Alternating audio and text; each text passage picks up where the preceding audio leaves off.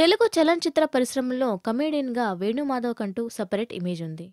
ఆయన తెరపై ఆయన పండించే హాస్యం కాస్త డిఫరెంట్‌గా ఉంటుంది. అదే ఆయన్ని హాస్యనటుల్లో ప్రత్యేకంగా నిలిచేలా చేసింది. ముఖ్యంగా తెలంగాణ యాసలో వేణుమాధవ్ పండించే హాస్యానికి ఫిదా కాని అభిమానులుండరు. టాలీవుడ్ సినీ ఇండస్ట్రీలో తనకంటూ ప్రత్యేక గుర్తింపు తెచ్చుకున్న వేణుమాధవ్ గత కొంతకాలంగా సినిమాలకు దూరంగా ఉన్నారు. గతంలో ఆయనకు ఆరోగ్యం బాగోలేదంటూ వార్తలొచ్చాయి.